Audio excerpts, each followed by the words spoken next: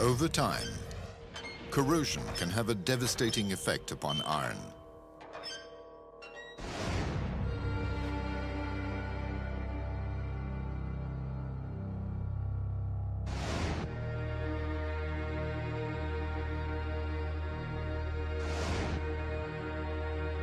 By taking chromium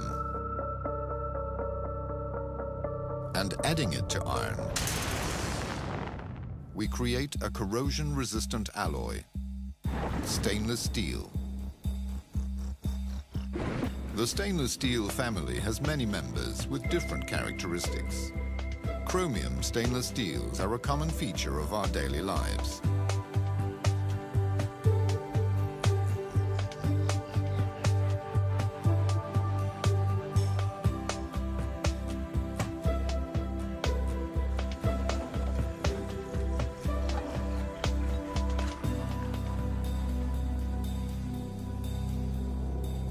Adding nickel allows stainless steels to be used in a wider variety of valuable applications.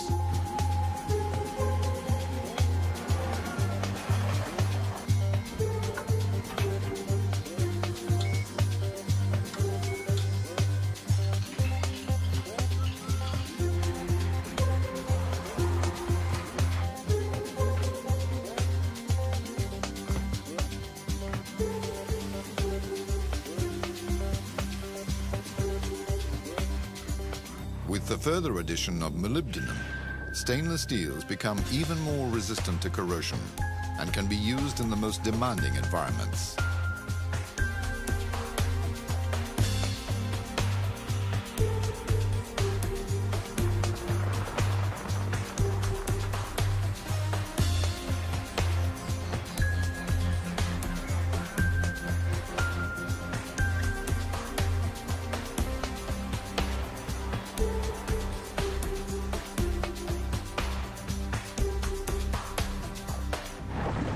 Stainless steel unites iron and chromium, together with nickel, molybdenum, and other alloying elements.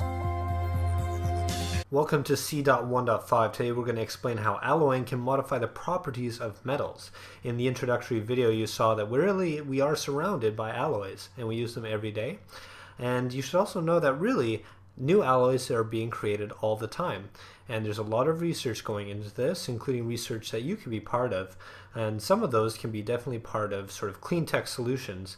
I've recently seen a really cool one where they've taken aluminum and they've managed to alloy it in such a way that it creates a non-stick material that's even more effective than Teflon and has less health effects. So really, really good, amazing stuff is going on. So let's take a step back for a second and think about, well, if alloys are related to metals, what are metals? What makes metals stick together? Well, metallic bonding is based on the metal cations, or their nucleus, in a sea of delocalized electrons. So all of their valence electrons in the metals become delocalized because really there's such a weak attraction between the valence electrons and the metal's nucleus. So this is what a pure metal ends up looking like. Metals form a very orderly lattice. So a lattice structure means it's very orderly. And also ionic compounds do this. Also giant covalent compounds create lattices. It's just sort of a network like this. And they're lined up in a way that really would allow them to slide over each other. Like really, when we do visualize a lot of these metals, it's basically a perfect little pattern under the microscope. And so if we were to visualize here, basically adding a stress, like maybe pushing over here, what happens is, because of the way they're organized, they can just slide along. And you can sort of think of, that as really those delocalized electrons are kind of like a little bit of a lubricant, allowing those metal cations to just slide by each other. So the metallic bonds are not rigid like the covalent and ionic compounds we are familiar with. So the sea of delocalized electrons makes it easier for the atoms to slide past each other like we saw there.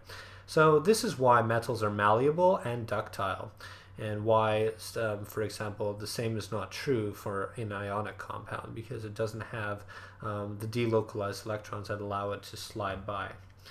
Now over here, this is what happens when we create an alloy, because these metals, we don't always want them to be malleable or ductile. We kind of want sometimes more strength or more hardness. So we want to manipulate or modify the properties of those metals. So let's just take a look at what happens. So alloying disrupts the orderly lattice, so that atoms have more difficulty sliding past each other. So here in a substitutional alloy, basically you're taking two atoms that have relatively the same size, and this is why atom size is actually important when you're designing alloys. And basically, if we sort of compare it back to over here, it's very easy to select, a line of metal cations and sort of move them around. But here, it's very difficult to find just one set where they're going to slide past each other.